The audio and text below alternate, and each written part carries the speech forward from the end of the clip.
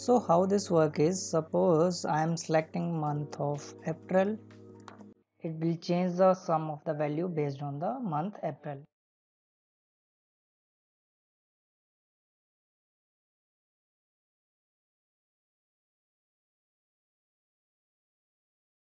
Hello everyone, welcome to Excel Dose.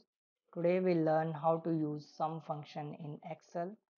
This video is sponsored by Info Vehicle app. With the help of this app, you can find out the name and address of vehicle owner.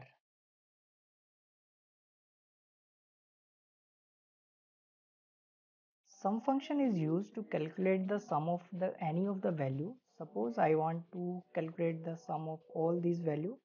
What I have to do is I have to type sum, then give the range, and then I will get a result. But if I want to select, or if I want to find out the sum for the particular month, suppose April, so it's not returning the value for the month of April. For that, what we have to do is we have to use another function which is equal to subtotal, then type sum, then select 9 because 9 is the sum. Then once you select, it will automatically give a 9 value here. Then give the range, then it will return the value. Now let me apply the filter.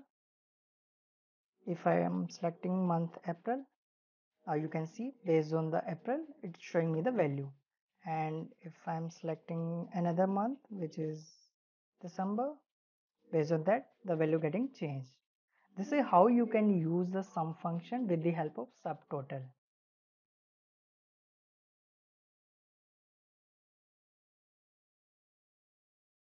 SUMIF function is used to calculate the sum of any of the value, but based on one criteria.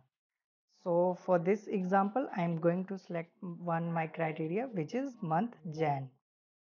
So to find out the sum for month of Jan, what I have to do is I have to select sum if, then first I have to give the range. Range is my month. For that, selecting complete range, then have to give the criteria which is Jan. Then we have to give the sum range, for which range we want to calculate the sum. In this case, I am selecting unit sold. So select complete this and press enter. Now you can see based on this criteria I am getting the sum. So if I am changing my criteria to Feb, based on that the value getting changed. This is how you can use the sum if function. If you have a multiple criteria, for that you have to use sum if as function. I hope you like this video. Please like, share and subscribe to Excel Dose. Thank you.